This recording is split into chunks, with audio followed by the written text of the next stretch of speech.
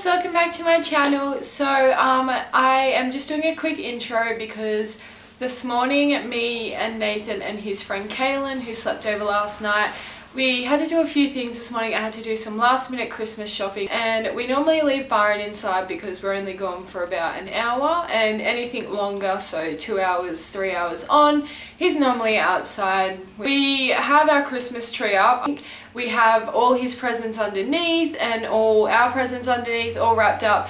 Lately, me and Nathan have been going out, whatever, he's staying inside, he's been going into his toy box. We ended up filming him today because we've always wanted to see what he does. Does he go crazy or does he just get it out and chew on it? So this is his little play box, and inside are like teddies, and he's got more teddies down there. This is another one here. He's got treats. I gave him one for being a good boy. Another teddy, and then this is our tree. It's pretty small.